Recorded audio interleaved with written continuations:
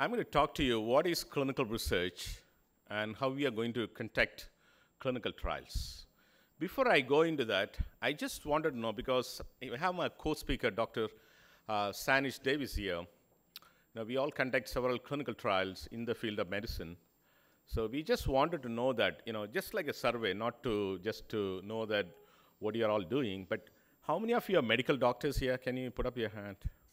So we can tone down our language to that, right? How many of them are PhDs? Either you have finished your PhD or doing a PhD. Okay. How many of them are in other allied health sciences, life sciences, like microbiology, biotechnology, pharmacology? There are a lot. So how many of them, who are not at all involved in health sciences at all? Some other, okay. It's great. I think it's a mix, so we will tone down our language to that. Because clinical trial is not done by doctors, not done by, hardcore researchers alone. It's a huge team which contacts, so we all need you there. So today our talk will be, outline of our talk will be, there will be 5 lectures in this short 3 hours. Definitely we won't bore you, we'll keep you alive and awake. So we'll have a talk on why do clinical research and clinical trials, which I'm going to do that as a first lecture, which will be followed by how to develop a research protocol. How you're going to conduct a clinical research. Before that, you need to develop a study protocol, a proposal, or whatever you call. How you're going to develop a research protocol. So this will be dealt by Dr. Sanish Davis. He's got several decades of experience from pharmaceutical industry in doing clinical trials. Next, I will briefly talk you through where you're going to do this, clinical trial. So what type of infrastructure you need it. Next, you can't just like that go and do, clinical trials. You need to have a lot of people need to approve this. Several regulatory pathways in your institutions, in your departments, by the national governments, and so on and so forth. So this again, Sanish will walk you through that. The next is at the end, what are you going to do with that? You spend so much of millions of dollars or rupees in doing clinical trials. What are you going to use with the data? Are you going to just go to a conference and present, or just write a paper just to create your credits, or you're going to make some huge policy out of that? So this is something what we both will talk to you at the end, so that the whole session is complete, starting from A to Z, doing clinical research, till the end product. So before I give you example, so I was asked to speak. Me being an infectious disease physician for more than 25 years, predominantly my work is a lot on HIV, viral hepatitis. Since this pandemic, a lot on COVID and other emerging infectious disease. I'm an infectious disease physician, trained in that and managing patients, and a researcher involved in conducting several clinical trials in drug development, as well as other biomedical interventions for various infectious diseases, both in prevention and in treatment.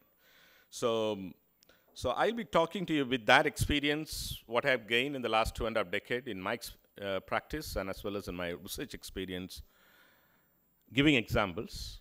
Before I do that, I thought I'll give you, since you've got a lot of freshers, about to know what is clinical research, I'll walk you through, a few terminology and definitions on what is that. So what is a clinical research?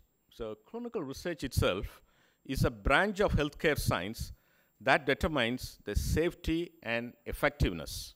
In brackets, I put efficacy.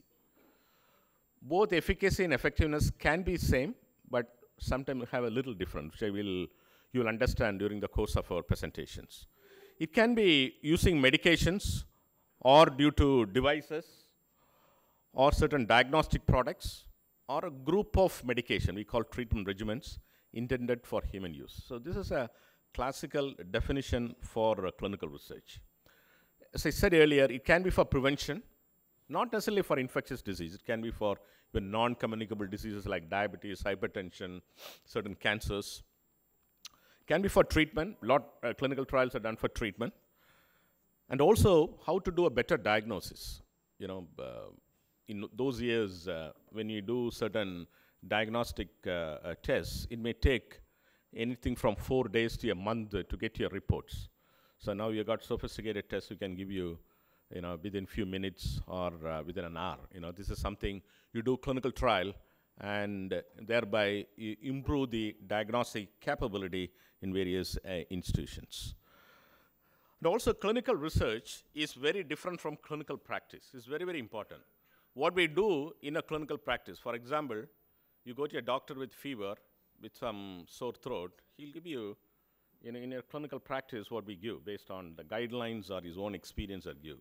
So what we do in clinical trial is little deviated from that, because why we do that is because we want to establish a better treatment options. So you should not compare clinical trial and the routine clinical practice. Is very, very important, where the drugs what you prescribe to your patient for any disease is all well validated. It's part of the guidelines after clinical trials had been done. So what we do in clinical research is something new.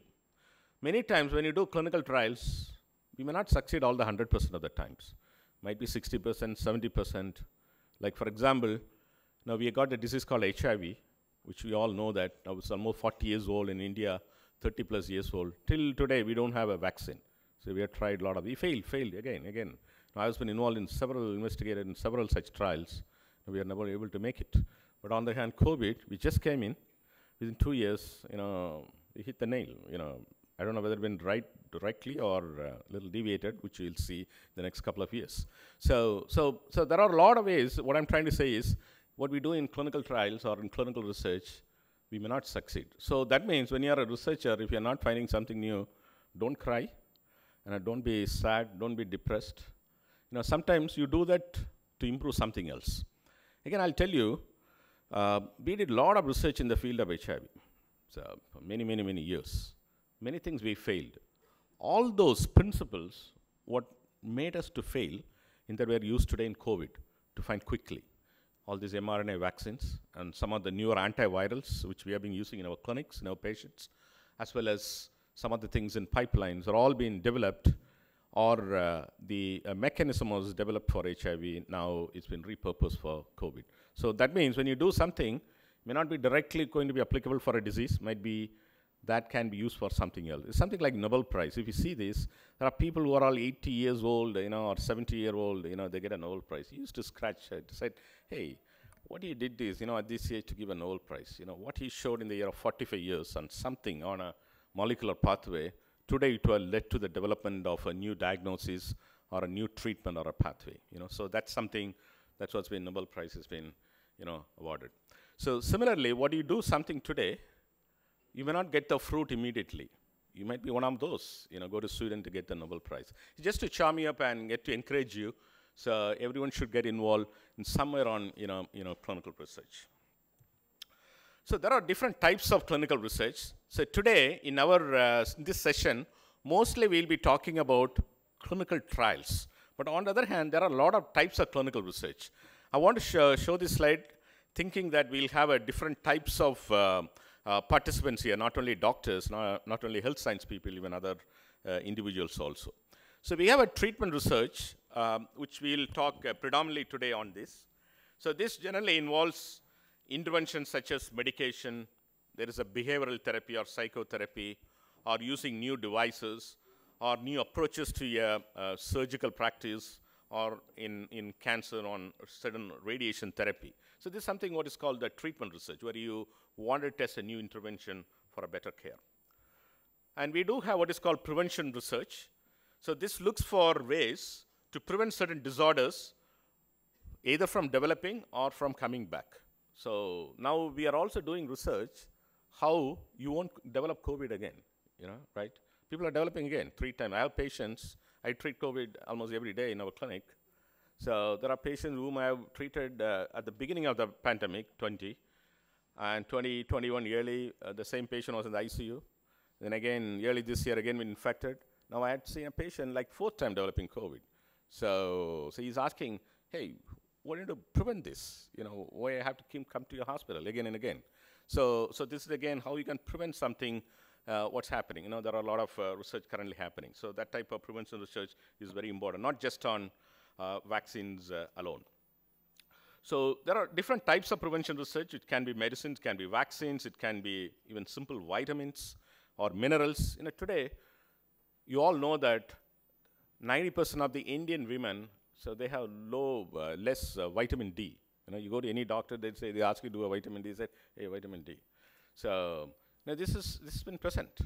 So we have been supplementing, vitamin D3 to prevent bone fractures, to improve the bone health. That's again following a certain prevention research, and also certain lifestyle changes to prevent certain non-communicable diseases like diabetes and hypertension. So they're all can be done using this type of research.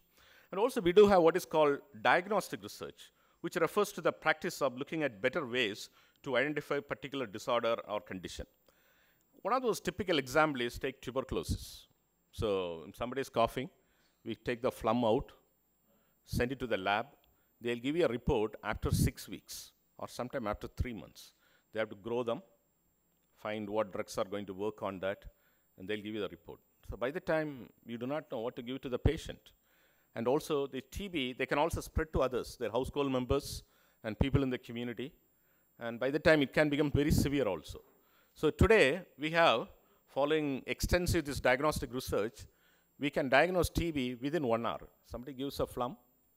Within 1 hour, we have got a test called Gene Expert, which is a molecular test, which will give you whether the person has got tuberculosis or not, and also whether it has been resistant to any of those common medicines what we have been prescribing. These are all these been developed because of that type of research that had been done, like our various diagnostic research using certain newer molecular techniques. So that's again also research. So why I'm saying this is because you've got life science students. Many of you might be working in laboratories, doing very innovative biomedical research. Don't think that doing certain medication for treatment, which we are going to talk alone, will get you to a Nobel Prize. No, even such diagnostic stuff has also been very important. If you don't diagnose, we're not going to treat. Today, we are able to diagnose COVID, so we're able to isolate or treat with whatever tools we had. Similarly, this diagnostic research also advances treatment. There are various screening research just to find out, whether they have malaria in this community, or filariasis, or dengue, or any of those diarrheal diseases, or quickly to know whether people have certain types of diabetes. These are all called screening research.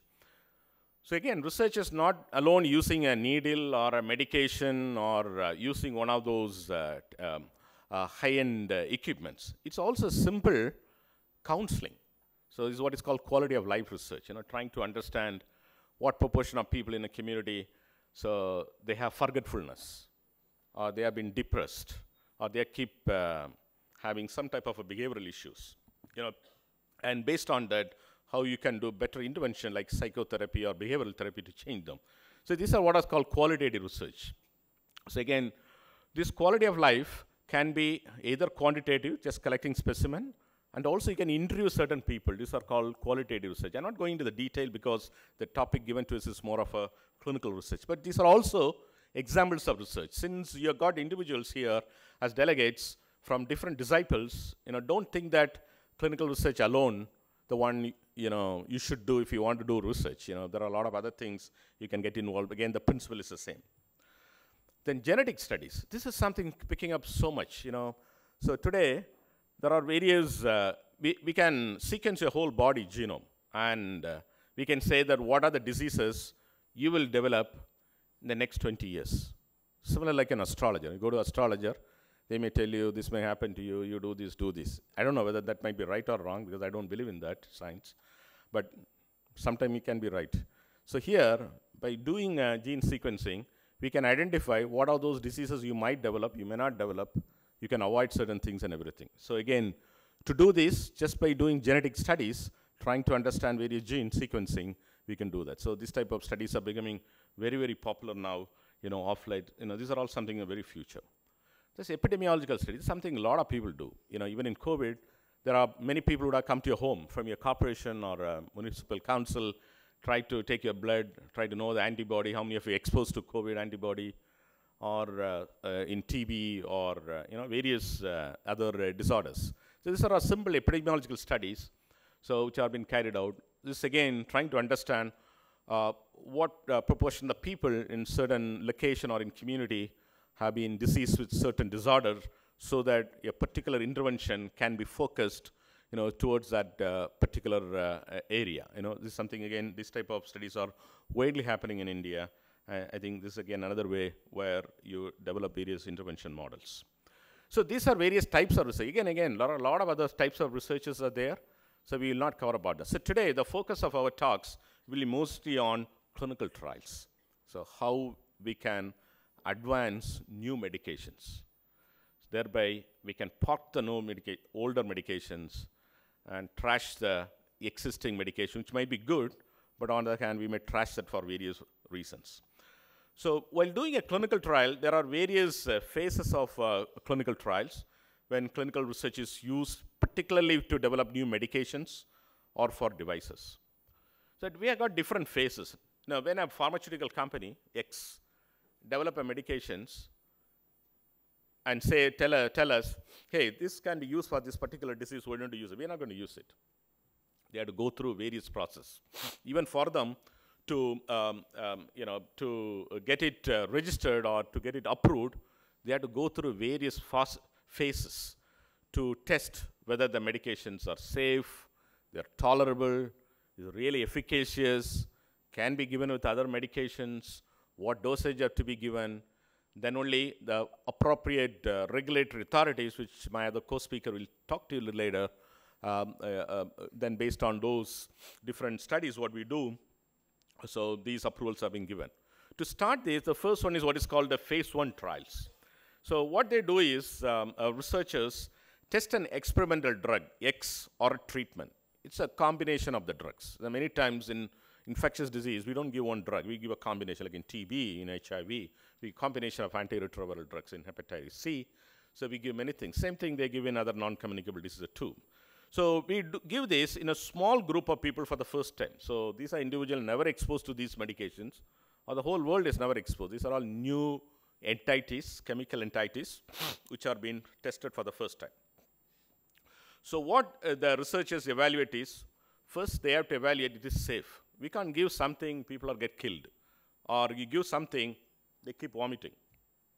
Or the whole body becomes rash or anything. So you can't do that, you have to test them.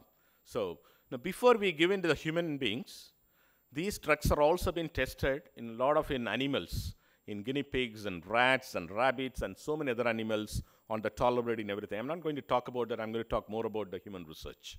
So once that safety is there, then we do this in human beings or as a phase 1 trial. So again, phase 1 trial, we don't do it in a very large number of people. It is a very small group. It could be anything from 20 to 100 individuals. It's depending upon the type of intervention. So mostly we do this in a healthy volunteers. People have got no disease. They're perfectly fit. Then you may ask a question, hey, who will come to you just to swallow this medication? This again, to advance science, we get these healthy volunteers. There are certified clinical research organizations, who conduct this to promote science. And also these phase 1 trial in certain conditions can also be done in deceased individuals. So again, phase 1 trial don't show whether that drug will work or not. It will only establish whether it is safe, whether it is can be swallowed, or it should be given as an injection, or this particular quantity is acceptable. For example, if you give 20 tablets to an individual, the drug might be wonderful. Whether it has to be swallowed within 5 minutes, no one is going to take it, right? So these are something what we study in phase 1 studies, trying to understand whether drugs are tolerable, it is safe, is all being acceptable.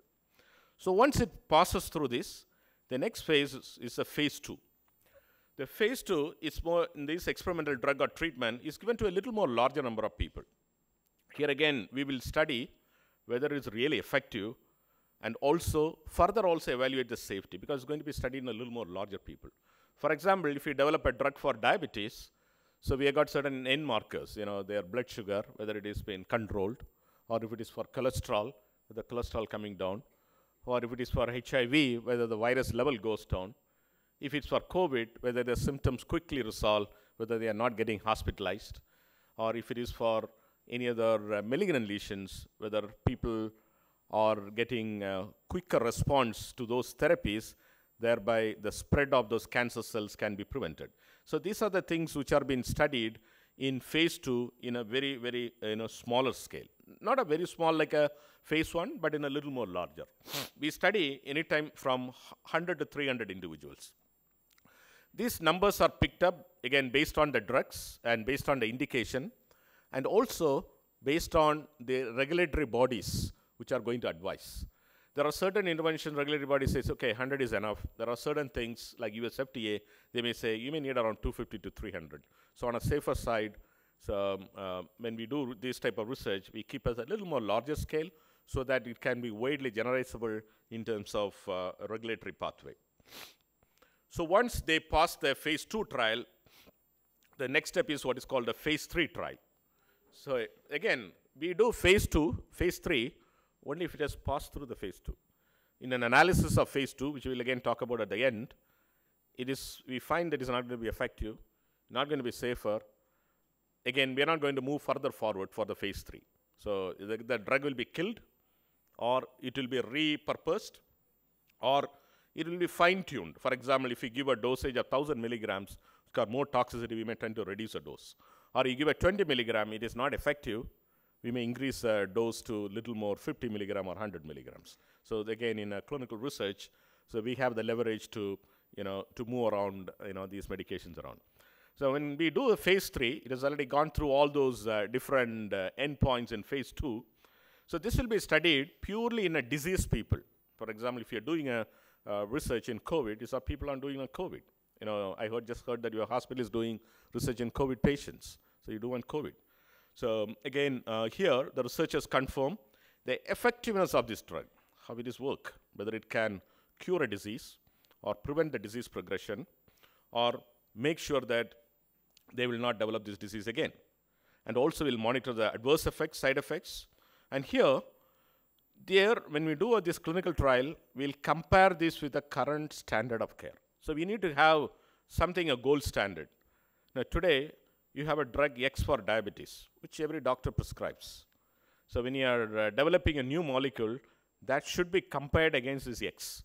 Otherwise, we will not know that whether it is really working or not, whether it is better or not, and also the regulatory bodies are not going to give you approval. So it should be studied against the current standard of care, which again, I'll give you a lot of examples when I walk you through some of the trial. And phase 3 trials will be a little larger.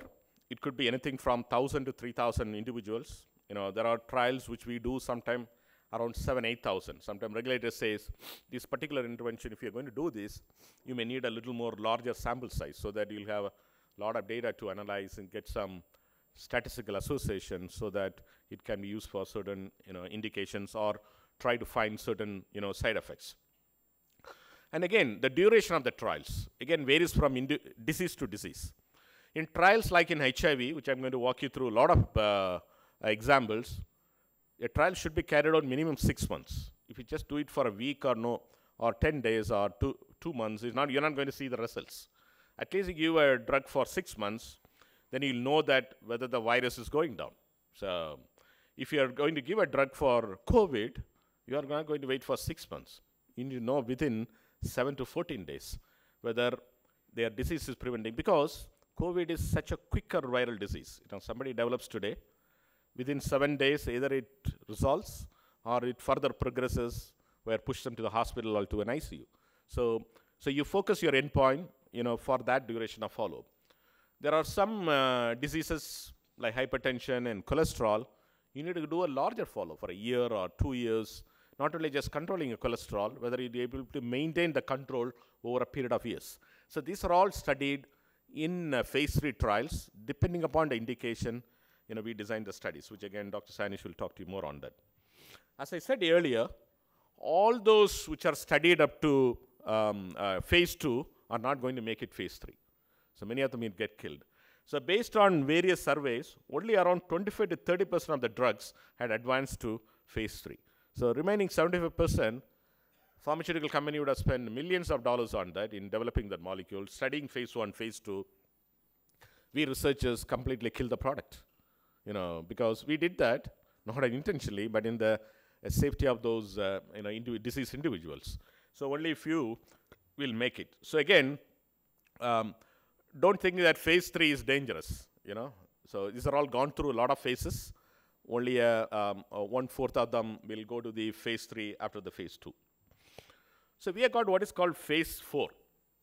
Once someone passes to the phase 3, they can get certified by the appropriate regulatory bodies, which Dr. Sanish will talk to you, and they can register the product and they can market, and it can become part of the treatment guidelines, and we physician can prescribe for the diseases. Once that is done, and again, the regulators or the companies who develop that, they also like to develop certain phase 4 data. What is that is? You are used part of the routine clinical practice. So why we need such data is, when you do clinical trials, you are going to do only a small number of people, right? 1,000, 3,000.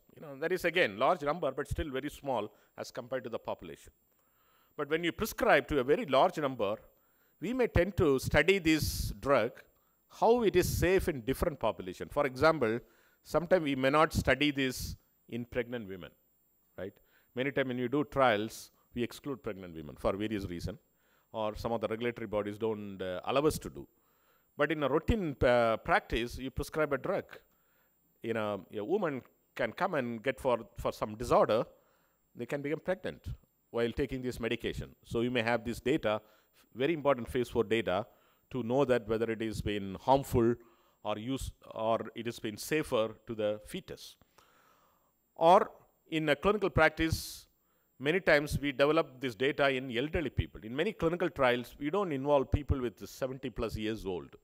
So because very difficult to get them into the trials and get them into all the study related procedures. So in a practice, you use them and generate data in different population in different reasons. So again, in a phase 4 trial, you get a variety of data from a different population across different ethnic groups, which again, some regulators will need this data for the continuous approval of the drug. So once a drug is approved in phase 3, given to patients and marketing license given, and in a phase 4, in a particular community, if you see some red signals, hey, you develop this type of side effects, then the regulators will flag the pharmaceutical company, hey, this molecule has got some issues, then you may have to work on them. Either they'll stop giving that, or they will redo the dosage or whatever it might be. So again, phase 3 trials also very important, especially to advance clinical research. So again, I've told you about various types of research. Then you may ask a question, hey, why we all should get involved to do with this clinical research? So difficult, you have to write a protocol. Again, my next speaker will speak to you. There are so many painful regulatory pathways you need to go, starting from your own approval process. Why we should do, somebody develops, company develops, anyway, they all have good faith. Let us use it, There are many food, many hotels prepare, not gone through any trials, right? You all go and swallow, right? Good pasta, just some manufacturer says you use it. Like this medication, why not you just use it? Why do you want to go through that? Why do you do clinical research? I'll give you an example. Now, the next might be half an hour. I'm going to talk purely my own experience in conducting clinical trial from the area which I've been working on. So I'm from a center, one of the largest infectious disease center in India.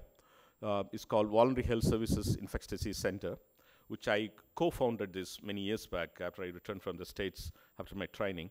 It's one of the largest HIV care center since 1996. So we have registered more than 20,000 patients. And other than HIV, we also take care of viral hepatitis B, hepatitis C, and TB, MDR TB, all emerging infectious diseases. And since this pandemic, we are one of the largest COVID treating centers. I'm sure many of you would have seen us in media multiple times, so on managing COVID.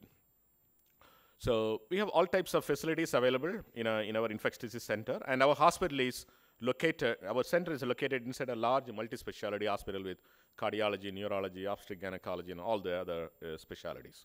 So where we provide a variety of services for people living with HIV on counseling, testing, various supportive programs, and along with, treatment services.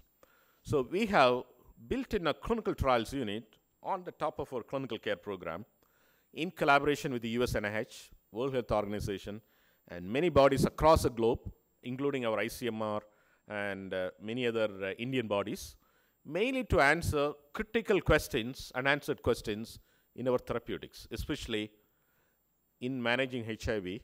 Do we have better drugs? When to start certain medication? Whether these drugs will produce certain side effects in hepatitis B, hepatitis C. Can we cure hepatitis C? Today, yes. By doing a research, we cured. And in COVID, do we have better drugs? Now, we killed hydroxychloroquine, which some of you would have already swallowed. So by doing a trial, which I will walk you through all this. So in our hospital, we did all those, which have led to more than 400 odd publications. I'm going to talk to you now purely our experience on doing these trials. When after my own experience, after get trained in the U.S. in infectious diseases, returned back to take care of Indian patients with HIV. This way back, I'm talking about 1996, before some of you have been born here. So the type of infections, what we saw in the Western country, in the US and Europe and North America, in people with HIV, when they're sick, they develop a pneumonia called pneumocystis pneumonia. Of course, we also see here. There's a cancer called Kaposis, and a type of infection called Mycobacterium avium complex. So those years, we have HIV.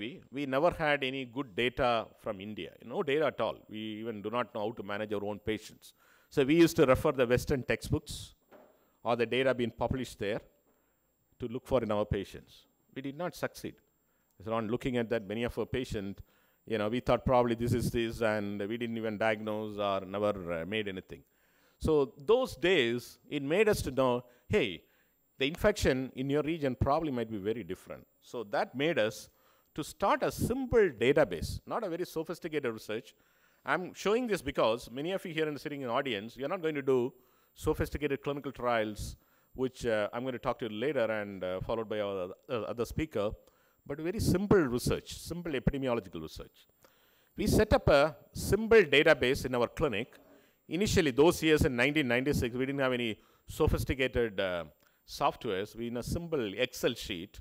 Then, Chennai being an IT hub, those years, we started that. And our IT techs, developed into a very sophisticated database now today. Any patient who come to a clinic, we capture all the simple information, their age, sex, how they acquired HIV, what are those various things they develop what are the symptoms, like fever, cough, and anything.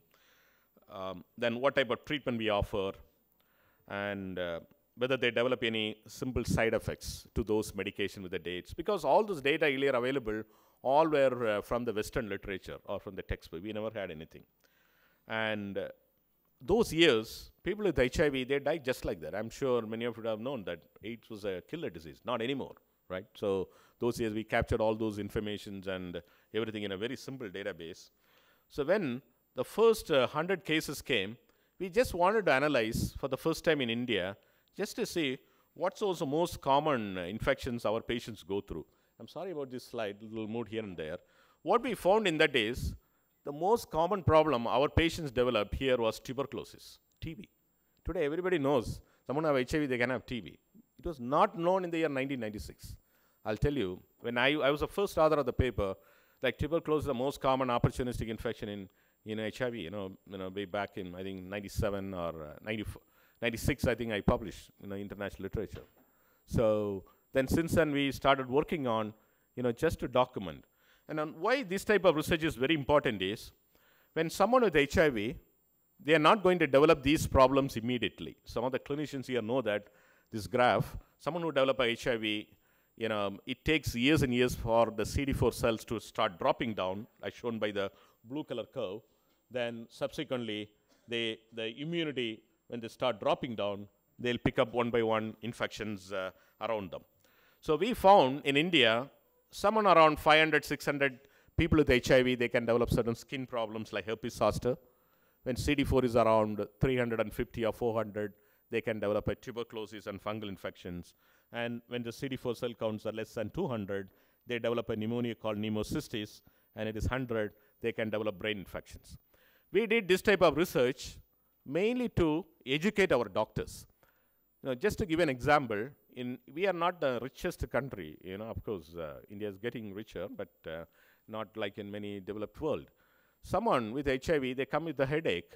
if they are with 800 or more CD4, we tell the doctors, don't do a CT scan or an MRI on them. Don't waste your resources. It could be a simple migraine headache. But on the other hand, if the CD4 cells are less than 100 or 200, you look for some of those neuro-opportunistic infection. It could be a tuberculosis in the brain, or it could be a fungal infections there called cryptococcal infection, or a toxoplasmosis. So I think we did this type of research trying to understand what is really happening in our region, how we can train our other clinicians to take care of our patients in a little more better way. So these also are clinical research. These are all epidemiological research you do in your clinic by observing. We didn't do anything different. Patients who came to you simply collected all the data from your case sheets, put up in a database and analyze, and try to find what you are going to see this year. And also, while doing so, we also found that, very interestingly, I'm going to walk you through why I'm showing this is a little later is, while doing this, we also found that someone who got a tuberculosis, they got a 3.5 times faster progression to death when they have HIV. So that means if you want to prevent death in HIV-infected people, if they have TB, do the proper test and cure them. TB is curable. Do a chest X-ray, get the phlegm out, do appropriate test, and cure them.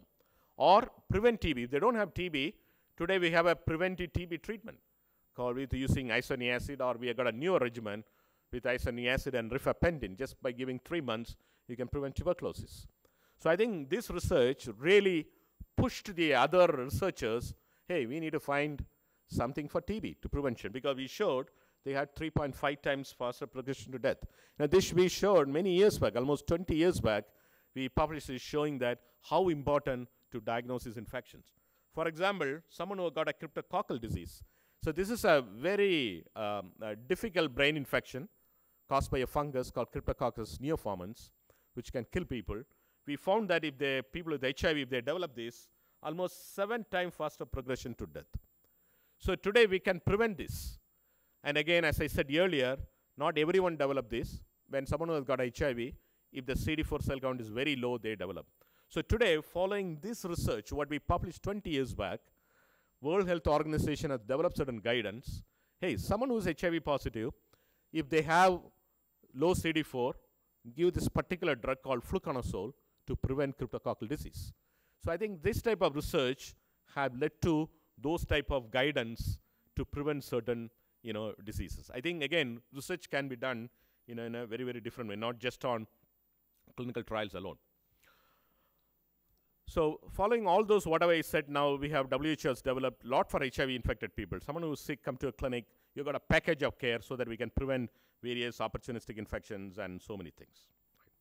Now I'm moving to some of those drugs. As I said earlier, people with HIV, those years, 20 years back, we had no drugs. So it was like something like a killer disease.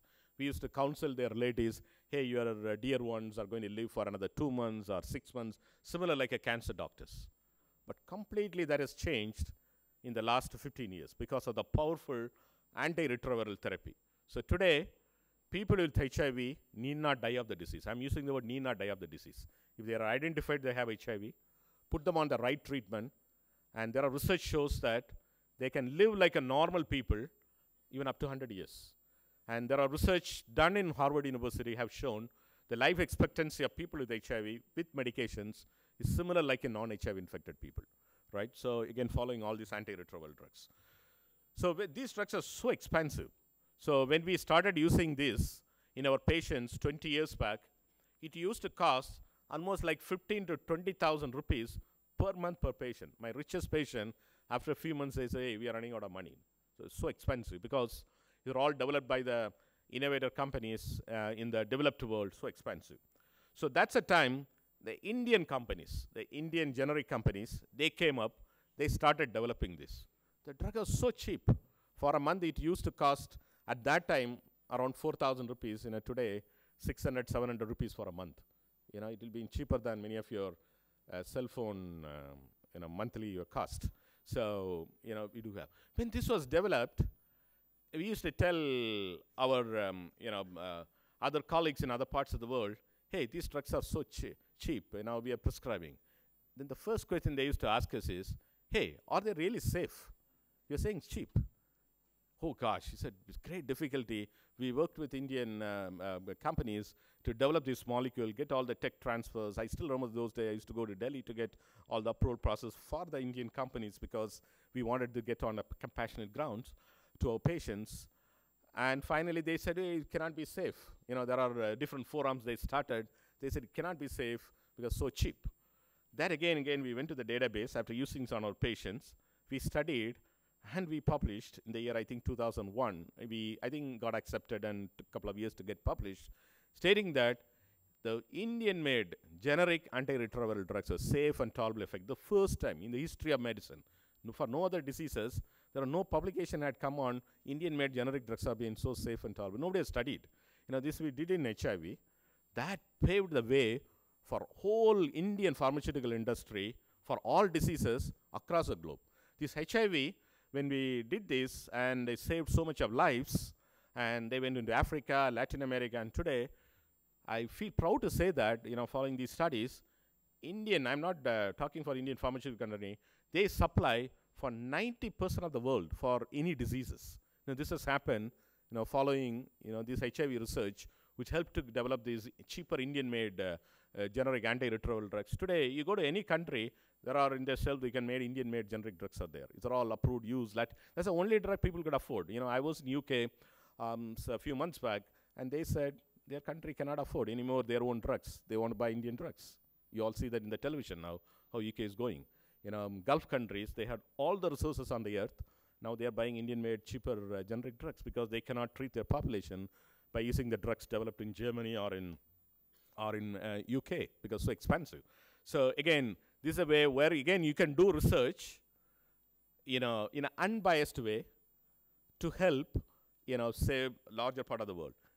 Another thing is when we did this research, hey, it's safe, now let us all use it. So only the few private doctors in India, they have been using these drugs in our patients. But our national program was not giving for free of cost, right? So it was being used only by the private doctor. So we went to the national program. So at that time, our national program said, hey, where is the evidence that it really, you know, prevents death? You know, you're saying that it can be safe, you know, prevents the HIV, people can live longer. Then again, we went to the same database and showed that by year, we showed that it prevented death in HIV-infected people. Then we took this program to our national program to influence policymakers. And today, I feel proud, more than 1.7 million people in India with HIV, they are getting free antiretroviral drugs. A lot from Pune, from your Sassoon Hospital and many of your municipal hospitals. Again, simple research can change public policy and save lives. So many, you know, 1.7 productive million lives, you know, had been saved, and they have been taking their families, or they can be very productive, you know, across India. And similar databases are now set up in even other parts of the world, and to generate data and evidence from there. Okay, well, talking all those, so these are all epidemiological surveys and things. There could be bias. There could be bias in our clinic. Then people might say, how can I use it in, you know, you need to do certain unbiased clinical trials to answer this. So to do this, we can do only by doing clinical trials. Again, next part of my talk, which will be followed by Dr. Sanish, will be on clinical trials. So we wanted to answer certain questions like when to start antiretroviral drug. I said earlier, someone with HIV, they are not going to die immediately or develop any certain opportunistic. It takes years and years. So you want to answer when to start, what to switch to. The next few slides I may go a little quickly because it's just an example. Now I don't want you to again go through all our clinical trials we did for you to learn anything, just as an example. To do clinical trials, it can be done in one site, like in your Symbiosis Medical School, or it can be in group of hospitals here or across the world. So many times when you do clinical trial, you should do like a multi-site across the globe so that you'll have data from different ethnic population, whether the drugs can be generalizable in different population in terms of side effects, in terms of its usages, as well as in men, women, children, adult, pregnant women, you know, all types of different, you know, population. So US NIH helped to develop clinical trials across the globe, mainly in lower and middle income country, to study some of the newer HIV medications. So we want to answer a question, when to start this antiretroviral drug. At that time, we used to wait till someone's CD4 cell count in HIV goes up to 350. It could be within 2 years, R-cube up to 10 years. We used to wait till that and keep doing that to start on treatment. So we wanted to study whether you can start at a higher of 500 CD4. And also, I said earlier, there is no vaccines for HIV. By treating someone who is HIV, can we prevent HIV transmission to their uninfected partner? So we see what is called serodiscordant couple. Husband positive, wife negative, or wife positive, husband negative. So this is quite possible. By treating one other partner, whether they can prevent transmission by reducing the viral load. So we conducted this very landmark trial, which many of you have seen in news. It was been there 15 years back. So we studied in serodiscordant couple, one partner positive, another negative. In one group of individual, we started the treatment little at a higher CD4 cell count. That is when the CD4 count is at 350 to 500. The guideline was, standard of care was not to treat them. The standard of care is to treat less than 350. But we deviated from the standard of care, but we want to test this intervention. So we studied this, followed them for 10 years. It was studied across a different globe. In India, we had two sites. One is in Chennai, another in Pune, your National AIDS Research Institute of ICMR. So what we found in the trial is, such a landmark trial, we found that it prevented HIV transmission to their uninfected partner. Almost 96% chance of reduction of transmission if they're taking the antiretroviral drug if the viral goes to undetected level. Immediately, we published in one of the powerful medical journal called New England Journal of Medicine, and showed everywhere in the world, hey, this drug works by preventing transmission. And also, we showed it also prevents various infections like tuberculosis and so many infections. If you give it people with high CD4 who are perfectly fine, if you give that, it prevented a lot of infections. So immediately we called the WHO, said that, hey, this drug, you have to give everybody. So at that time, the guideline in 2010 was to start treatment when CD4 is less than 350 or someone develop any illness. So following this, the World Health Organization changed their guidelines because you conducted a clinical trial across the globe in a very unbiased way and showed that it prevents transmission and as well as prevent various infections. Then come the question, hey, why do you want to leave the people with more than 500? So why not you try them? Then the guideline makers said that, no, we can't do that unless you come up with another trial. So again, another $1 million has been invested to do a trial called START study. So what we did in this trial is, again, done across the globe. So I was also one of those principal investigators of this trial. So we recruited people with HIV who are not sick with more than 500 CD4. At that time, the standard of care is not to give treatment. One group we gave treatment, another group we waited till the CD4 goes down. So what we found in that particular trial, it was done on 4,500 odd people across the globe. We found that it prevented both AIDS-defining illness, we call tuberculosis, fungal infections, and other things, as well as non-AIDS complications like diabetes, hypertension, and so many things. And also several malignancies were also been prevented when you start antiretroviral drugs at a higher CD4. Following this, immediately, we jumped and said these two trials, the HPTN-052 and START, both funded by US NIH, done in the best ethical standard in a randomized way, showed that it prevents transmission and prevents various opportunistic infection. And as a result, in the year 2016, the guidelines completely changed from 500 to treat everybody. And today, because of the implementation of that particular guidance, and this is projected by WHO, will avert 21 million AIDS-related deaths and will prevent 28 million new infection by 2030. I'll tell you, the trials, clinical trials, what's been conducted in India participated heavily. Chennai and Pune, your own city, attributed to this across the globe, 21 million people, because you treat everybody. So you can see the powerfulness of doing clinical trial, which can change the whole world by preventing transmissions. I'm giving an example on HIV. Like this in several diseases, people have done on it. Because since I'm from this field of infectious disease, I'm showing this. So today, we are able to do this. And following this, all the guidance in WHO, our national guideline, someone who is HIV positive, start treatment the same day. Don't allow them, because they may transmit infection to others, or they may lose to follow-up, they'll fall sick and they come to you. Start treatment on everybody.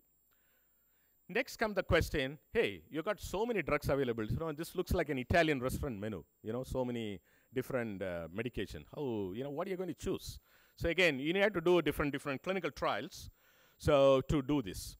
So at that time, we were using a drug called Sidovudine, which used to be a lot of side effects.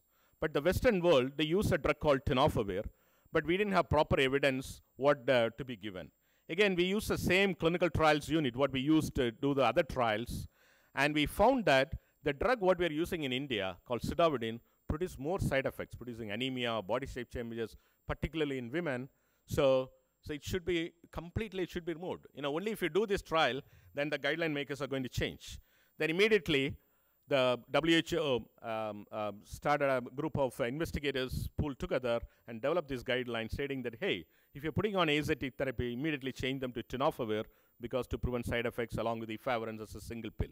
The whole world changed completely within a year, including India, completely changed. While doing this, then we started getting reports from clinicians, hey, my patients are getting depressed, or some of them have not coming back. We do not know what happened to them. After many, many years, where large number of populations are put on that. Then what we did is, we did a retrospective review of all those clinical trials where they use this particular drug called efavirenz, which can produce a lot of CNS toxicities. What we found in that is, including a trial done in Chennai and Pune called 5175, which I used to be the chair of the study, and we found that this particular drug on efavirenz, in small proportion of the people, can increase suicidality. So they can attempt suicide, or it can also produce severe giddiness and dizziness. As a result, people don't take it. So we found in a clinical trial, we found it is very effective and no side effects in a shorter term, but on a long term, it can produce so many other things. We do not know anything on that. So immediately, also followed by another evidence that, hey, the prevalence of resistance to this drug is also being going up. Hence, again, WHO said, hey, this is time to kill the drug. So you did so much of money to build in a new regimen, but saved a lot of people, but on the hand, it can also harm you. So you develop a new regimen. They said, you need to bring a newer drug other than this. That made us to another trial, comparing the standard of care on efavirenz, again a new drug called dolutegravir, where we showed the newer drug what we picked up called dolutegravir is much more effective in terms of viral suppression, and also shown by these side effects. In this particular trial, we factored in to count the side effects, because with the efavirenz, there are a lot of side effects, as shown by these yellow color box, where in the other one, dolutegravir, which is less, and following this, WHO and all the other guidelines, including our national guideline, completely changed to efavirenz to dolutegravir containing therapy. So again, you do good clinical trials to bring in newer regimens, but when you use them in a public health on a long run, again, you will identify some of those adverse effects or other things, then you have to kill the drug and bring a new drug. Again, clinical trials is not just a one-time affair. It is a continuous affair. Why I'm saying this is, there is a notion in the public, hey, these pharmaceutical companies, they keep making money by using these people and all those. Don't think that way. You have to think a little forwardly, where we do studies and trials. I don't work for a pharmaceutical company. They bring in newer things and bring in newer technology. It is again to improve our own health. So unless we study them, we will not be able to do this. To do this, we need trial. Again, we did certain second-line trials to have a better things. Just for one time, I just quickly go into this quickly on this. Also, we did several trials on looking at some of the side effects. For example, certain drugs we found that they are very good, like protease inhibitors. But when we did a trial, and we found that, okay, the dolutegravir containing therapy is much better than this protease inhibitors. So we kill them, and better to move them a newer regimen. So again, these trials are being a continuous process, since I'm just running out of time, and I wanted to show that what I wanted to talk to you. And also, while doing this trial, and in the guidelines, particularly when it comes to WHO, it goes to the whole world, because many national programs will start using that. When you start using them, then we will understand, are they really working very well in a large population for a longer period, or they're developing certain side effects or some issues in certain population. This has been captured in a phase 4 trial. That's what in a phase 4, we develop these informations and pull them and give it to the guideline makers as well as regulators whether these drugs are really working. There's one drug called tenofovir. We used a lot, still been part of our national program. We heavily use for first line. And when it fails, we did a survey, different continent. I was being investigated in this study. It is not a clinical trial. It is an epidemiological survey. We found someone who fails tenofovir containing therapy in sub-Saharan Africa, almost around 59% of them will develop a resistance to that. And in Asia, anything around 39 to 40%. So that means you may not be able to recycle this drug. You may have to change them to a sidavudine containing therapy, which I said earlier. We used a lot in first line, which has got a lot of side effects. When someone is failing therapy, if you're going to use this, it will produce side effects. So how we can change this? To do this, again, we aggressively did a clinical trial. There are 2 trials being done, one by the African group, another one still ongoing. So in this particular trial, what we did is, can we recycle the same drug, which has got a lot of resistance, till to show whether it works? There is a group of researchers very aggressively built in a clinical trial. Again, Dr. Sanish will talk to you about the design of this trial, just to study, even with some drugs which fails, if you recycle whether it works or not. And they found that this still works. So that means when you combine with other medication, it can still work. So it can be studied only in a clinical trial. Because again, we did this because the drug which we wanted to use it for second line is more toxic. So we have already studied that. We don't want to use, knowingly, we don't want to use it. So we aggressively did this study and do this. So again, I just wanted to go quickly out of these things, and since I'm just running short of time. So it's not only just doing clinical trials to cure a disease or to prevent a disease or prevent a relapse. There are diseases like HIV, which is a chronic disease. Lifelong, they have to take treatment. But on the other hand, people with HIV also can develop certain other conditions. So this is one of our work being published in Lancet from our group many years back. When people with HIV, when they put on antiretroviral drug, they'll never die. So we found in this particular study, even after 10 years, only 2% died. Only 20 people, remaining everybody have been fine. But on the other hand, the people who are fine, they're still sick with some of those complications like diabetes, hypertension, kidney disease, cognitive problems, or some bone problem. We didn't know, hey, we put them on antiretroviral drug, suppress viral load. They did very well. Their viral load has been suppressed, good CD4 count, but still they have been falling sick. But these are the diseases usually occur in elderly people because they live longer, they are inflamed. HIV induces a lot of inflammation, which has already been studied from very basic science. In COVID, we found that. And also many opportunistic infections like tuberculosis and many other infections, people with HIV also develop that. Because of that, people with HIV, even if they put them on good antiretroviral drugs, they can develop various other non-communicable diseases. And we wanted to study whether these antiretroviral drugs prevents any of those complications by suppressing these inflammatory markers. We all know that in COVID, we use a lot of steroids, which your hospital is also one of the sites to do that. Because in COVID, there are a lot of inflammation, and because of that, people develop various breathless and complications, and they died of that. You gave steroids and various other anti-inflammatory, they became fine. So in HIV, so similarly, whether do you need to give anything on that, whether HIV antiretroviral drug develops that, prevents that. We found that in this particular study, giving antiretroviral drug did not suppress the inflammatory markers to that level to prevent any complications. Also in collaboration with ICMR, we also did a small-scale study trying to understand the inflammation in people with HIV. Just for one time, we'll quickly go into that. The outcome of that particular research have led to another very large, this is one of the largest clinical trial from NIH in HIV on 7,500 people. Now we are studying by giving statins to people with HIV can prevent whether non-communicable diseases, right? So we did several trials to make people live longer. While people living longer, which can also invite several age-old diseases, how we can prevent that. So now the trials have been developed, now still been ongoing. It may take another year or so to see whether all people with HIV should have some type of another drug to do this. I'll just quickly wind up by showing something on COVID. And can I have another 3 minutes? Okay. Okay. So as I said earlier, we run one of the largest COVID treatment center in Chennai. So more than 6,500 patients been treated in my unit. And we also did a lot of COVID research. Someone who had got COVID, so as doctors, when they come to a hospital, we'll say it's just a pulse oximeter. Some of you would have gone through that.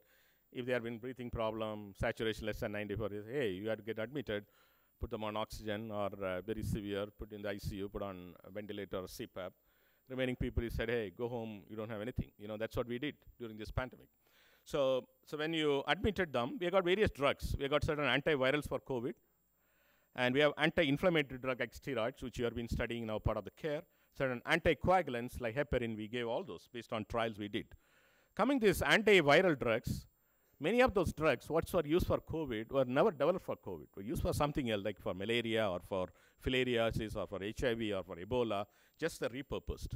So, but they've been given because people are dying. Nothing was there. Just give something, whatever available, just study them. So while given them, then WHO came up with a very brilliant protocol called solidarity study across the globe. In Europe, this is something where WHO for the first time united the whole world. So despite there are a lot of critics around against them, but they did a superb job by doing this study in many parts of the world and studying different interventions. So there are individuals who are given hydroxychloroquine. You all know that many people were treated with this because we never know that whether it worked or not. People are given a HIV drug called lopinavir, a hepatitis C drug called interferon, and also they're also be given a drug called remdesivir, which you all know that people slept on the roadside to collect those medications and all those. No one knew how it worked or not. So this particular study showed that none of the drug works. But we all were big things on this. We quickly did. And of course, hydroxychloroquine, we all know that we never work. But we all thought is remdesivir, such a powerful antiviral drug, will work because this study was timely because I know that in the media, people were lying on the road to buy this from the black market. So we studied this and quickly published and on the whole media stating that this drug never works. In people who are going to the ICU, don't sleep on the road to get this, go back. There are a lot of interventions like steroid, what you are doing here, all being, worked on that.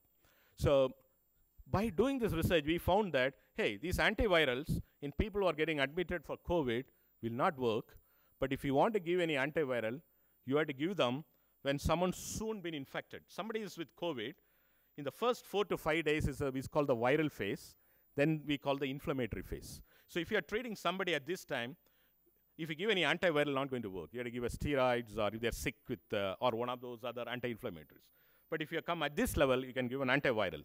But on the other hand, there are very few percent of the people who will be sick at this time. I'm sure many of you would have developed COVID, except sore throat, some scratchy or some running nose. Even you would not have even gone out of your house. You would have been fine. But on the other hand, 5 to 15% of the people you left like that. They didn't bother, but again, they went back to the ICU, with severe complications. Can we prevent in them? So now there are serious antivirals had been developed, and both as a oral antiviral as well as IV as a monoclonal antibody. One such drug called molnupiravir. I want to show 1 minute on this, how important to do clinical trials. So this drug was developed by a company called Merck by just taking the oral tablet soon after the diagnosis.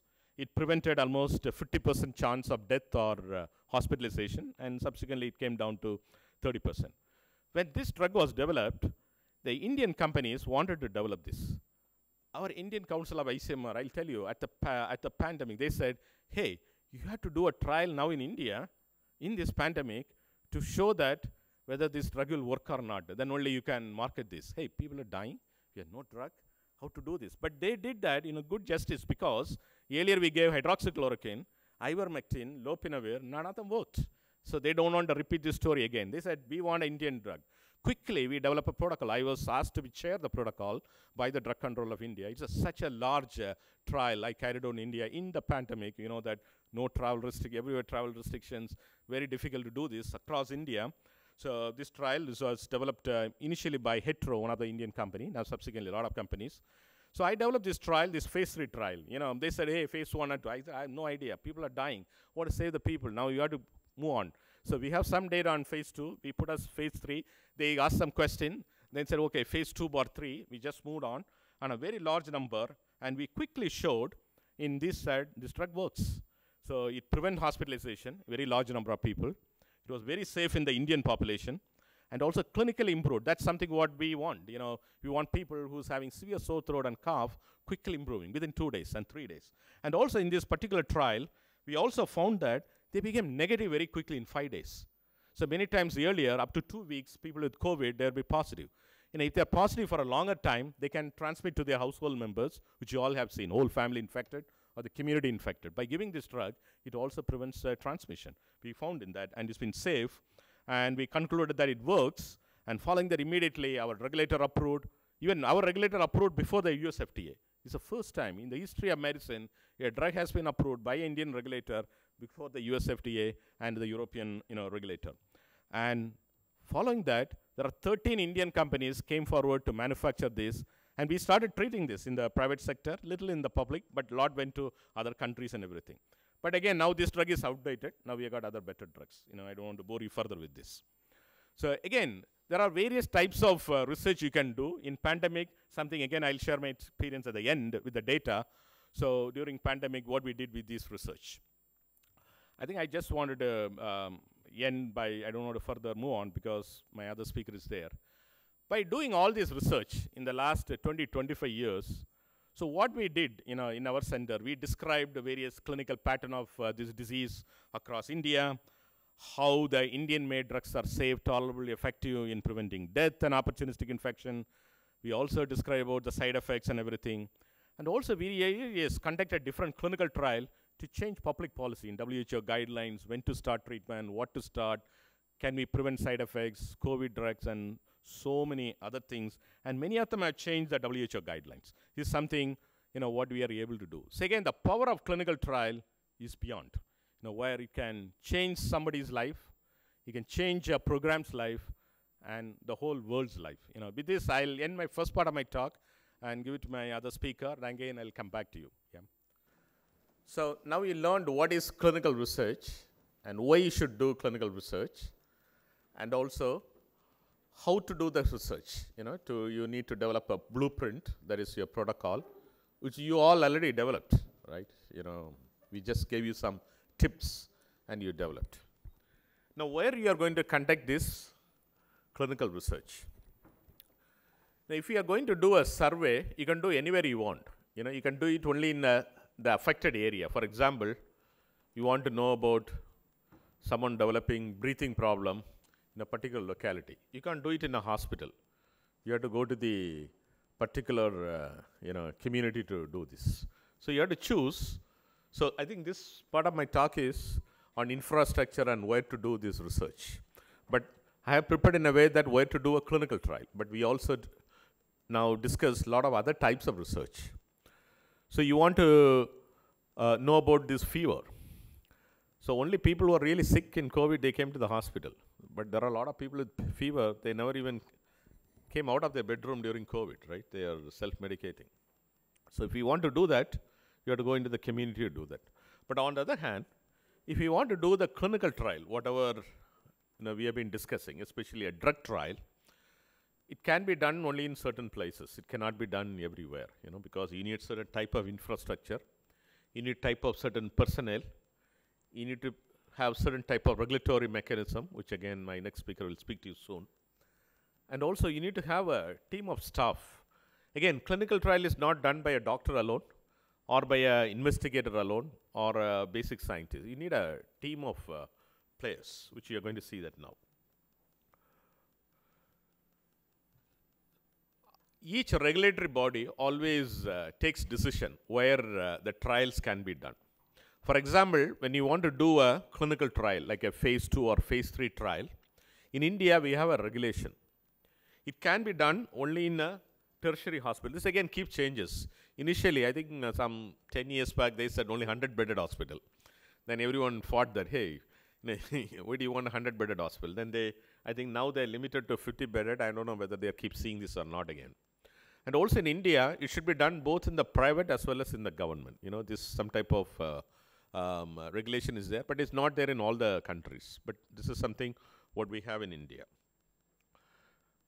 And when you do clinical trials, you're giving anything. You even discuss about the fever crusher. If you want to do a trial, they can even end up in some type of an emergency. Some of those drugs can produce, because they are never tried before, it can produce severe allergies, severe side effects.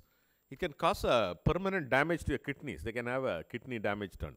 So you should be done in a place where these study participants, where you are given this drug, when they have something happen at the middle of the night, if they are coming to you, you should have a 24-hour emergency services.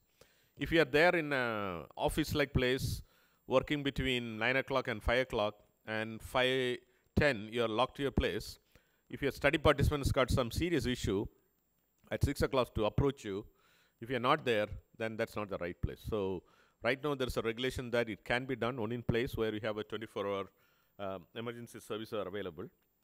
And also, very importantly, next slide please.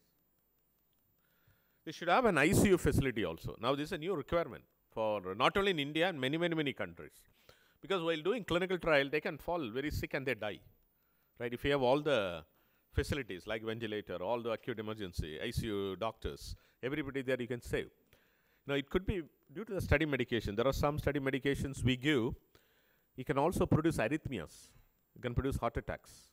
So you need to have a facility where you need to have a monitoring of all those. If they develop anything, side effects, it should be managed. And very importantly, specialty consultants. So you give a drug for infectious disease, but on the other hand, it can cause problem to the kidney, to the liver, it can to the brain or anything. So you need to have a consultants who can help you with all those. So this is something simple regulation. That means you can do it in a hospital like your Symbiosis, where you have got everything there. You cannot just like do it in a private doctor's clinic or in a small nursing home where 2-3 specialists coming, they don't have a big ICU, they keep sending everything. You can't do a trial. So now regulators, that is Drug Control of India, when you file an application where you're going to do a trial, they look into all those, whether they have all the proper infrastructure, not only here, in many parts of the world. So again, going back to my own example, our infectious disease clinic, it's inside a large 500-bedded hospital with all the specialty inside, 24-hour ICU, 24-hour blood bank, and emergency services and everything, where we have toppled all those research and everything and whatever I said. We showed all the different trials. Please, next slide, please. Next slide. So again, not only your buildings and your sophisticated, beautiful, clean place, but we need personnel. That's very important. I'm giving an example. So this is a composition of the clinical trials unit which I helped to set up almost 20 years back, mainly to study for HIV drug trials, hepatitis B, hepatitis C. Now we have fully repurposed ourselves to COVID and our other emerging diseases. We are looking for other emerging diseases. So it's not just by doctors and investigator alone. You need to have a coordinator who coordinates. Trial is not just giving some medication. You need to develop the whole place to be set up ready. You need to have study participants come up, training to be done. You need the proper medications and coordinating with the sponsors, with the drug companies if they are going to get you the drugs, with the laboratory whether you are doing testing. You need to have a coordinator who need not be a doctor. Who can be somebody from an MBA, from Symbiosis, can be one of the best research coordinator for big-time trials. So you have a huge opportunity, to get positioned in huge pharmaceutical industry for a highly paid salary, for a site coordinator, which they are been looking for people who coordinate that type of trials, where you'll make more money than doctors. And you need co-investigators. Sometimes when you are a principal investigator, so you are traveling somewhere. Today I have so many trials happening in my site. I'm here. But I'm responsible, but I always name a co-investigator in my absence where somebody takes care. And also, many times your principal investigators in many trials might be senior professors, your HODs of the department, who have got lots of other work to do. When your study participant come, which has to be reviewed, every time clinic exam, you always have what is called study physician, who are like junior level doctors, who are certified doctors, who need not be a specialist, who can be an MBBS doctor or an MD or some specialty or whatever might be, the particular field, who takes care of routine clinical activities related to the study participants, filling up the clinical component in the case report form. Again, when you do trials, not just a protocol development alone, you need to collect the appropriate data. For that, you need to have a case report form, that has to be filled in. You need appropriate personnel who are qualified and trained in that. And you need research nurses. In the United States and many countries, the trials are run literally by nurses, not by doctors, mainly by nurses, Again, in my unit, trials are main thing coordinated and run by nurses. So we have got a BSc level, MSc level nurses trained to clinical trials to do that.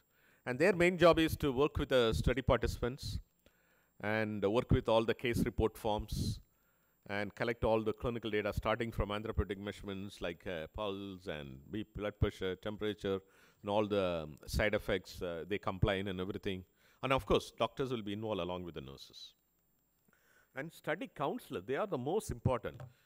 When you say that the clinical trial, you can't go to some community or to your hospital patients who are all coming, open their mouth, I'm going to give you a new drug. They will run away from you. Said they are going to test something.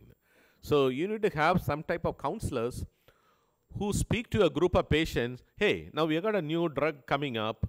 it will be beneficial if you participate in this trial where you're getting some new data which may change the whole world and everything. Counseling a patient, giving proper informations, and also if they are agreed to the trial, we can't immediately put someone on the trial. We have got what is called informed consent process, which again is part of those protocol where you'll have what is called informed consent. So, which again regulators give different regulations for that. We have got a written informed consent. In India, drug controller now says you also have to get an audio informed consent. And in most diseases, you also have to have a video recording, because there are some study participants who have filed the investigators, and they put them in jail. They said they gave something happened to me. You didn't never explain to me in the past. So now the court has said, if you are recruiting for any drug trial, you have to get a written informed consent, and whatever you are speaking to them should be audio recorded and also should be video recorded. In certain conditions, the video recording is given away. For example, in HIV for confidentiality, and certain other vulnerable population disease trials where you have the waiver. But in COVID, during the emergency, we got a lot of waivers, because we are all in the PPE, getting a proper this audio consent. So there are several ways we did, but that's not the real case scenario, where you need to have an informed consent, which is explained to the study participant by the study counselors, and many times in the presence of a study investigators, and get the written informed consent before we get into that. If the patient is illiterate, then you can get the thumb impression, but there should be a witness who should also sign that, okay, this will properly explain. These are all part of that. That's all done by these counselors along with the investigators and the whole team. And there are some trials which will involve some nutrition products. So doctors are not very good in that, or many investigators. So you need to have the proper appropriate. I gave an example, where many times, the nutrition has been involved in that. And we need a lot of social workers and the study retention staff. Again, the success of a clinical trial is not just recruiting 1,000 patients or 2,000. How you are completing these study procedures, that is, even the follow-up. There are many trials where patients have to come either every week or every month or every 3 months. Some trials will run for 10 years. So you have to return the study enrolled participant for 10 years to regularly come to you. It's not going to be done by the investigators or by the doctors. Not possible, because you need to have the phone call, you need to have letters be put if they're all. Sometimes you may have to go to the home to find them, whether they are there or not. This is all purely done by our social workers. We call it as cohort retention staff. They are being trained and explained and how to do this. They also have to be, they can't go to home like a policeman, hey, oh, you did not come here. So you have to be doing in a way that, giving tender loving care, get them back to the trials. And also, there are a lot of data being collected in these trials. So we need to have a way there how they are quality assured. They are properly, honestly. Doing a clinical trial, you should have a honesty in that. So there should be a quality assurance, properly collected, whether all data are collected, ethically connected, and all those done by the quality assurance staff. And many interventions involve drugs. So you need to have a dedicated clinical trial pharmacy. There are some drugs which can be stored in the room temperature. Again, the room temperature in Pune is different from Chennai. In Chennai, we got only 2 seasons, hot and hottest. So, weather can go to 44 also, but in several places it might be different. So you need to have a proper appropriate regulations and everything. You need to have a separate clinical trial pharmacy designed for that. And there are many medications where drugs have to be stored in a refrigerator. During the COVID, we need to have -80 deep freezers to store certain products like monoclonal antibodies. So you can't do a trial in places where you don't have that, or if your temperature went down or freezers are not working. So you need to have that type of facility. For example, certain vaccine trials, some of those mRNA vaccine trial we are not able to do at the beginning in India because it had to be refrigerated at that time, because our airports didn't have that. Because they said your hospital can have that, but your Chennai airport didn't have that facility, so we can't store it till that brought to it. So we are not able to do the trials. So I think that type of things are very important for the pharmacy. And again, pharmacy about temperature regulations and study medications, storage, the pharmacy. You need to have a dedicated clinical trial pharmacy. You cannot keep it along with other regular your commercial pharmacy where, you don't follow all those ethical principles and trials. So you need to have a dedicated regulatory coordinator. Many times, people who do studies, they cannot do this regulation because then it will be biased. Then you always feel that what you have done is right. There could be individuals who are not part of the trial but knows about the science and studies very well, always regulates, hey, you're done in the best way of standard operating procedure. You have followed the protocol, what you have just developed, and you have collected the data. If it is not there, how you can correct it and everything. I think that should be done by your regulatory coordinator. And when the data is all collected, you need to have a data personnel. But you can't ask anybody to do. You need to be proper trained in that. They need to have a minimum qualification on that, how to use certain things, either in computers or in tablets or in whatever phase it should be done. And of course, certain trials are done in only one side. You need to have a good statistician. There are multi-site. You need to have a common biostatistician. And all trials involve some type of a biomarkers. So you need to have a lab where can process all these samples. And also, the lab should have a proper quality assurance. Preferably should have a NABL certified lab. And also many trials what we do like NIH, not only NABL, we also should certify with our regulatory bodies, that is by NIH, whether these assays are past certain quality assurance mechanisms. All those. So you need to have the lab scientists consists of microbiologists, virologists, immunologists, biochemists, depending upon whatever study you have been involved, and proper lab technician with appropriate techniques and phlebotomists. In India, everybody draws blood sample, but by law, they are not everyone are certified to do that. In the US, only certain people can draw a blood sample. In India, everybody does. So again, but in clinical trial, when you do regulatory, we need to have certain certified phlebotomists part of the trial. I think that is very, very, very important. And even if you have all those, you can't do a trial. This is very important, admin. You have a research administrator who has been involved in a lot of paperwork, working with the sponsors, working with the clinicians, working with the investigators and everything, recruiting people, make sure that they're all paid. This is very important. If you don't pay the research staff on time, they will not come. So what happened to the participants and everything? So big ethical concern. So you need to have a proper administrators who understand. Here again, your MBAs can be hugely helpful for our clinical trial doing this administration. And contracts. I'll tell you, we do a lot of pharmaceutical industrial trials. So many contracts we need to go through. Many of us even don't know all those legal implications. They come in certain bond paper. Sometimes we are afraid. So we need to have certain personnel who are very good in understanding these legal issues and law, because some of those wordings will be there. If you don't proper, you'll be put in jail. They'll say, hey, what is this all behind? So you need to have a proper personnel who reviews and also negotiates certain terms, especially in the shipping specimens across, data sharing, and so many things. You need to have an appropriate personnel. You need to have a very strong finance officer. It's not just doing a trial, getting money and doing that. Because the reporting, because the money which is received for research should be used only for that. If it has been used for some other purpose, that comes under fraudulent. Either it's a money by any pharmaceutical industry, or by the Indian government like ICMR, or by WHO, or US by NIH and federal governments. It's under the criminal offense. So we need to have a proper finance officer who controls that also.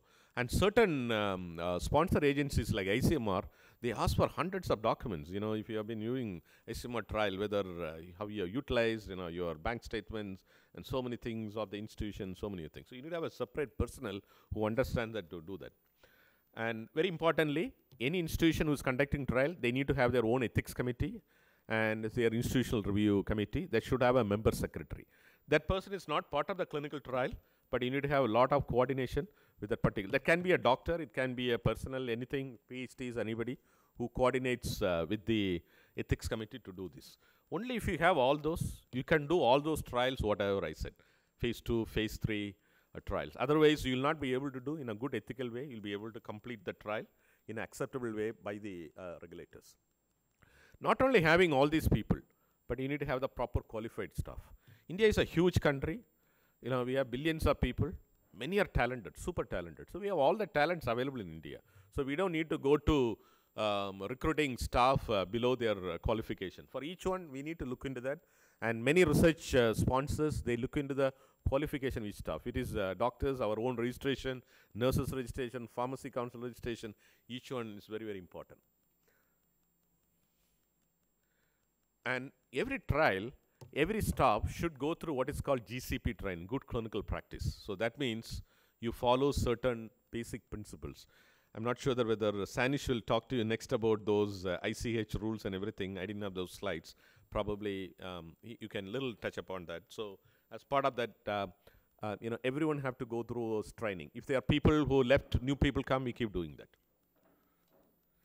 And when we involve people in trials, not only we discuss them and train them about the study protocols and study procedures, but also science about that particular disease. For example, if I'm going to do a trial on hepatitis B, first I will teach all my clinical trial staff on hepatitis B. They need to know what is hepatitis B, how it is caused, how it causes the disease, what are the organs it's going to cause, what are the symptoms they'll develop, what are the currently available treatment. Then we do this. So again, if you don't do that, they will not do a good justice, because the study participant might ask so many questions. So they need to know about the science, then about the study protocol, then about the detailed study procedures. What are those things to be done? So all should be dealt, not only to the nurses, but also to the pharmacists, and everyone will know about the detail about all those. So these are all training we impart on all the stuff. So again, this is a little quick pictures, and I'm not showing all the detailed pictures of our clinical trials unit. Some of the things are very confidential because we do so many interventional trials. My trials are predominantly supported by NIH, but by WHO and a lot of other bodies. We have a very strong clinical trials unit, have conducted nearly 50 different randomized trials, enrolled more than 10,000 intervention participants. Then we have a clinical trial pharmacy, should have temperature regulation. I just took only one picture. In each zone, we'll have one type of temperature. That's what I said. Sometimes our temperature can be 45 in the room temperature. So it'll give an alert. Hey, something happening. You have to increase air conditioners to a certain level. There will be 2 or 3 air conditioners in one room. One fails, other will work. These are some of the requirements you need to follow. And how you keep the medical records section. If you have a double door, you'll have a access code, you'll have a camera who enters and not. Because these are all confidential data. Should not be stolen, and should have a fire extinguishers. All those detailed, things will be there. And we need to have a quality assurance. The quality assurance person should not sit along with other regular study stuff, which I showed here. Then there won't be any quality assurance. So we keep in a place that that person is out of bounds to others, whose job is only to look into each records and everything, only find some faults and correct with all those before the data management. Next is a data management. We have different types of data management: computer entry, tablet entry, data faxing, and everything. And also, when you do a good clinical trial, you should arrange in a way that your MRD section, QC, data management should be in a place very close by. You should not keep in the MRD section in the 3rd floor, data management on ground floor, and QC in some. So you have keep on moving your files from one to another. There's a breach of confidentiality. There is a loss, and so many things. So you should be a good clinical trial should be synchronized in the same floor, same level, and all should be done. Some of our staff in the part of the trials unit, many of them working with me 20 years, along with that, still young. So, and when you have a lab, you make sure that you have all the facilities and quality assurance. If you don't have that, you have to participate in a central laboratory. So many sponsors, pharmaceutical company, won't allow you to do all the assays. They usually ship it to a centralized lab just for the quality assurance and for the uniformity. And if you're having equipments you are using for research purposes, you make sure that these equipments really work properly. They are all properly audited. They have all the certifications in place. And they have all those AMC contracts with the companies and everything. Because you are doing a study and again, it is all studies validated based on the reports of this machine. Especially some of those molecular assays you are using as a primary endpoint, the equipments are not working properly, then it will end up in a soup. So again, the technical expertise are available. For these reasons, many times sponsors use central labs. So this, we work with many universities across the globe and with many funding agencies, which is able to do many trials. And again, I like to tell you that we are into this business of doing clinical care and research for more than 25 years, which has led to many publications and changing policy. And one thing I like to tell you that, and in my talk today, by doing a research, my team is better clinicians. Because when you do clinical trials, you do clinical care in a much more evidence-based, very scientifically, ethically, very honestly, and up-to-date. So if you do research, you're up-to-date. So if a hospital does research, you can safely go to the hospital for clinical care. That means many of the doctors are very up-to-date. They follow guidelines. Not all, most of them. So with this, I'll stop this part of my talk. I'll again come back after Dr. Sanish. Thank you again. I think we do the analysis as per how the protocol has been developed, usually. So because when we calculate sample size, we always calculate to get power to get based on the hypothesis. If it has been anything is done differently, many times you won't get good significance. But I just wanted to, highlight a couple of things, especially as part of this session. What are you going to use with this data, right? So many times we do research. People write their own MD thesis, PhD thesis, or your bachelor thesis and do for it. Some of you use this, go to your conference, your regional conference, or a national or a international conference, and put it in your CV. Hey, I presented. Some of you out of that go and publish in a journal, where it can be a local journal, international journal, anywhere, get it done. So whatever data, what do you have, disseminate. Don't keep it with you. If you keep it with you, it's only for you or for your department or anything. If you disseminate the important research, what you do, many people are going to see it. Either they use it for some purpose or not, that's a different story. If it is high impact, people use it. Otherwise, they're not going to reference it. You have to disseminate in many, many ways.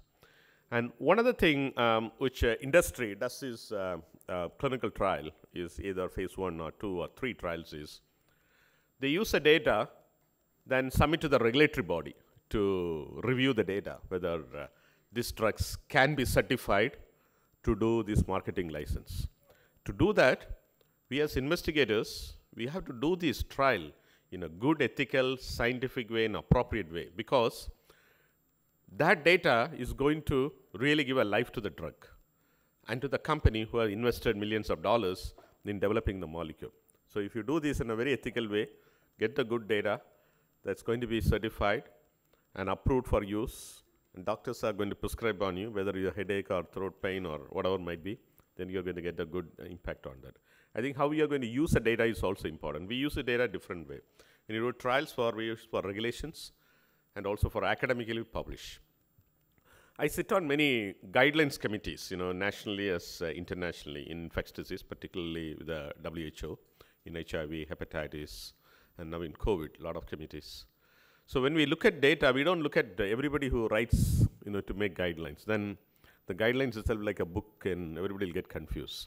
So we had to look into, what each one have studied, whether they have proper sample size. It was done in a good ethical way, properly designed study, and based on that we do what is called grading. So in developer guidelines for each studies which have been published, they have like A1, A2, A3 grading, B1, B2, B3, C1, C2, C3.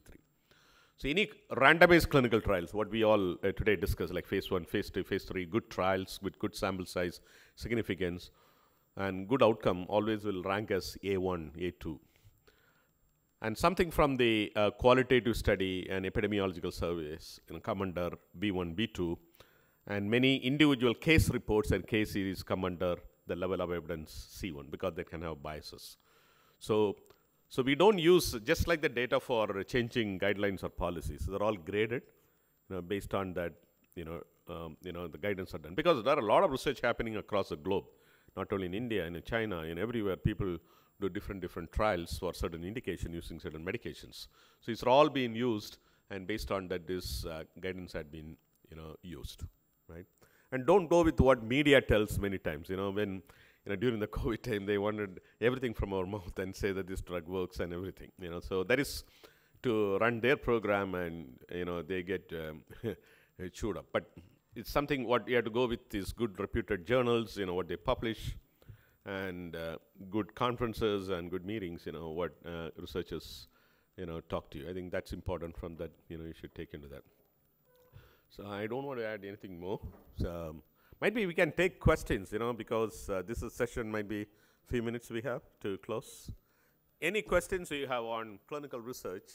Now we are here speaking to you for the last almost 3 hours. So we'll be very happy to answer. Maybe you can provide a microphone in between. Already Symbiosis Hospital is doing research, so you can also observe them, what they're doing, because they would have gone through all this exercise. They're clinicians, they're researchers, and get involved. Coffee time. Yes, there's a wait for the mic.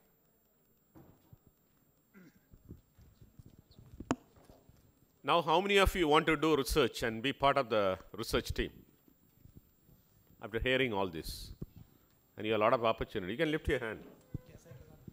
You all want to join a research unit in whatever background you are? Yeah, there are some hands, somebody's nodding their head. Yeah, sure, please. Yeah, let her first finish. Yeah. Sorry. Yeah, so my question is, I will give you some background for me, is that I've started my own podcast series where I'm looking for individuals who are doing clinical research for behavior therapy. So what happens is, I have the same approach that people are there who are working in the industry and doing all those years of experience, clinical studies and all the experimenting, and after that they get some solid research which can be useful for the general masses. But when I approach those kind of individuals, they are not very open to sharing those ideas. So I don't understand ki they have done the research, they have got the outcome that they were looking for, good and the bad, and there are some important factors which needs to be discussed on a much more larger scale apart from the academic point of view. So there is a very key point ki everything is done, okay, but people are still not very open to sharing those ideas. Sharing the results of their study or their... Yeah, so, sharing their studies. Yeah. For example, like you have invested whole life for the HIV, and you have done multiple research and everything. So people like me, when I come up to you for asking ki, okay, let's sit together and have a conversation so that we can, or what you call, easy the language so that it's much more easy and comfortable for the masses to understand, but they are not open to sharing. I understand. I'm not sure that we can answer. That's a personality individual, right? So I'm not sure. It varies from individual to individual. There are some people who done something, they don't want to discuss, they don't want to encourage others to come up. So I'm not sure what to answer to your question. Okay, So, it varies from individual. Probably you should try to open that person's mouth to get the answer. I think, you might be good in that. Yeah. Thank you so You got much. some questions. Question is about sustainability. So somebody like Symbiosis, who has just started out, COVID times we had a flood of clinical trials, and then they seem to have dried up because contextual departments need to be set up, we need to have patient base, and we need to have primary data. So now how do we make this whole thing sustainable? Yeah. So this is $1 million question. You saw my clinical trials unit. It invested 20 years back with staff. Now many of them are growing with clinical research. So we would have started with a small peanut salary, but now in 20 years they might be making several zeros to their initial salary. So again, sustaining such a high quality clinical research site is very difficult. I think it's a role of the investigators, keep writing project proposals, negotiating with their collaborators and sponsors, getting money. Because in India, we don't have anything like some type of seed funding from the government to do that. They do that for their own institutions. For example, ICMR, so they have their own research institutions. They have here in Pune, they have National AIDS Research Institute Pune. So they are continuously funded, so they can do trials or studies, and NIV, virology, and in Chennai we have National Institute of TB Research. So I think hospitals like your Symbiosis and even our own institutions, I know it's very difficult. You have to continuously roll on. Otherwise, even staff will go away. Many of my staff have gone to pharma industry and or to other clinical research organization after spending many years and highly expertise. So sustaining that is not that easy. Do you have any other ways where? So I think the most important thing is to make these networks. Initial years are going to be really tough. But making networks, say simple things like, for example, working with the Critical Care Society and kind of like saying that, okay, we are ready to kind of do some studies, some multi-centric academic studies. Initially, when you're part of these academic studies, which may not be high budget and other things, and your time and maybe a couple of people's involvement is all that is required, you get that initial one. And then you maybe present your that participation or that paper in the ISCCM conference. And then people start to notice, oh, they do studies. And then you get to the eyes of some of the sponsors, whether it is Indian companies or others. It may not be a groundbreaking research that comes to you, but it slowly starts. Then you can hire maybe 1 or 2 more additional clinical research coordinators who kind of like are willing to actually stay with you. Then you do another publication, etc. So you can't expect it to kind of like suddenly have a linear scale kind of situation, but it's a slow and steady thing. You anyways have a lot of work, otherwise also training, teaching, etc. So research becomes one other additional part of the work that you do.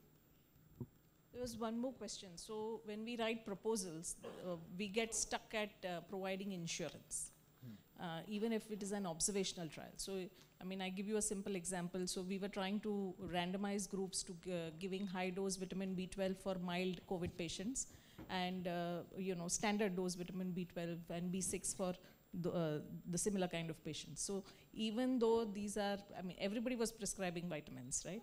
But because now then it became an intervention. Correct. They asked for insurance. So our ethics committee said no insurance, no approval. So this kind of a situation, so then how do we tackle the insurance business? Yeah, you can talk about your institution, this thing. So I think this insurance business, you have to follow the country's regulation. Today the country regulation, ICM argues, is you have to protect the study participants, take care of all the injuries, providing free care in terms of death, and do all those. I think the only way where we can do everything, all those whatever based on that, is to provide medical insurance. In India, we have got few companies, so they are providing medical insurances for clinical trials, including for HIV. All our trials have been insured during the COVID times and everything. And even for your B12, I'm sure they'll provide. But I know it costs a budget. It has got a premium behind it. So you have to invest that as part of your grant to do that. It is again for your own safety. Yeah, so absolutely. the minute when something happens, if you're not providing, the participant can sue you. So I think because the regulators will only support the participant. Yeah. So because that's part of the law. So I think that has to be insured. But again, the trial, what you said, is definitely not observational. It's purely interventional. Yeah. The observational studies, you don't need any clinical trials, insurance. So it's needed only for any intervention. Even already approved drugs, if you are going to study, it should be insured. Yeah. Yeah, so that I realized. And also you need to have a commitment from your hospital management. Yes. Any study participant who falls sick, they need to be provided free treatment, including ICU care and everything. We are already doing. Yes. So that was not the issue. The issue was to kind of reimburse. Now, other compensations, like, for example, in case of the death, what happens, or some of the care, what cannot be provided. No, plus, it was COVID, so it would be very difficult to prove association or no association between death and intervention. So many institutions have what they call as the umbrella research insurance, which is like all the research that is going on in the institution is under an umbrella insurance. So that you don't have to kind of like every time go for insurance. You just tell the insurance agent that there is one more study and this is the number of patients, and this is they have their own assessment that they make.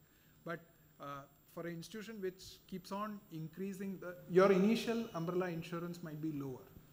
But as the number of studies increase, the insurance can increase. But then for that, I think you will be able to have sponsors who will be willing to actually chip into that. So that could be one discussion that you could have with your management. Thank you. Sure. Any other question? If not, again, thank you for the opportunity. I think we had a great time chatting with you all. Thanks. Thank you so much.